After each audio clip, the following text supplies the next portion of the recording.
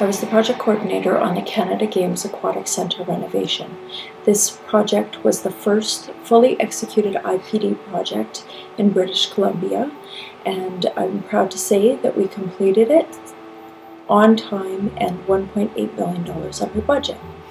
In this project, we faced many challenges, including COVID when it first struck in March of 2020.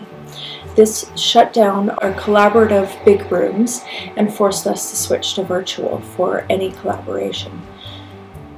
Because of this shutdown, we decided to switch our construction schedule from starting in September to starting in June.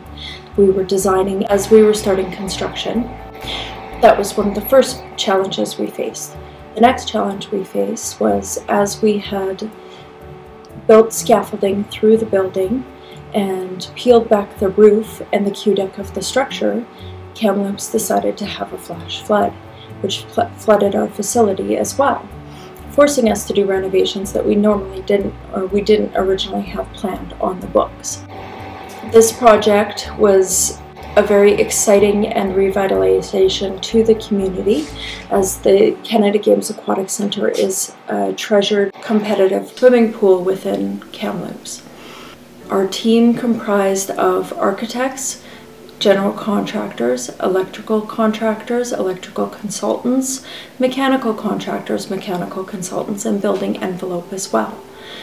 We had our big rooms and all of our planning occur right on the facility, which allowed us to do a lot of pre-work and investigation to the facility before construction even started.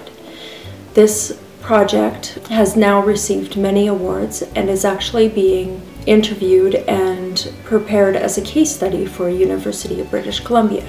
Since then, the City of Kamloops has now executed 2 other IPD projects and are very proud to say that this is the way of the future.